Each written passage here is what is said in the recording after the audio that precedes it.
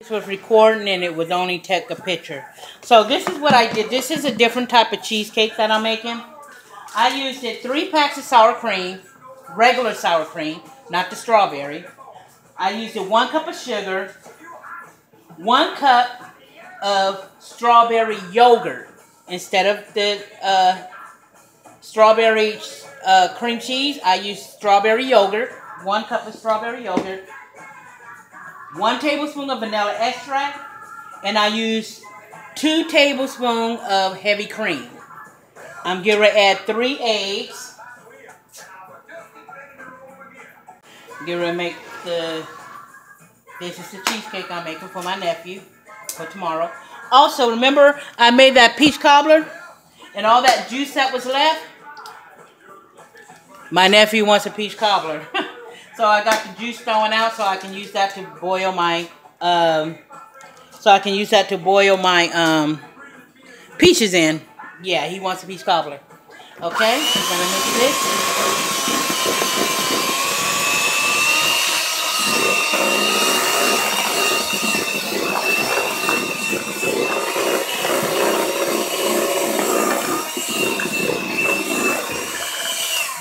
Then you're going to add 1 tablespoon of lemon juice. I love using the real lemon juice, of course. Lemon juice. 1 tablespoon of that.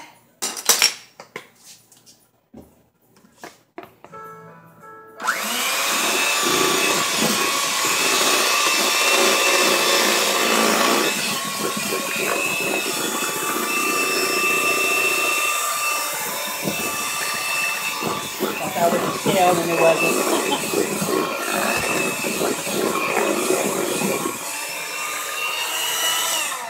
Ooh, that tastes good. Okay.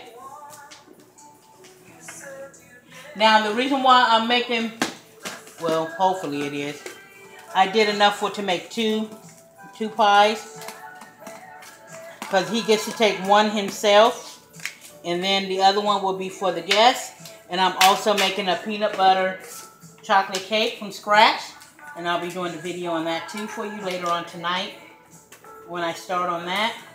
I'm also doing my Viola's macaroni and cheese. I know I did it before, but I'll do another video on that if you guys want me to. We call it Viola's macaroni and cheese because this is the recipe that my sister used. She makes the best macaroni she's ever made. She rests in peace. I love her and miss her so much. So whenever we make this macaroni and cheese, we, think of her, and we call it Viola's macaroni and cheese. Okay, so there goes 1, and there goes 2. Perfect.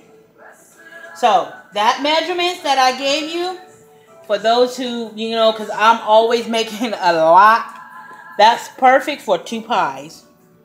This measurements that I gave you for these, remember the other one made 4, but this will make 2 pies. This measurement, as you can see. I'm going to put those in the oven, 350,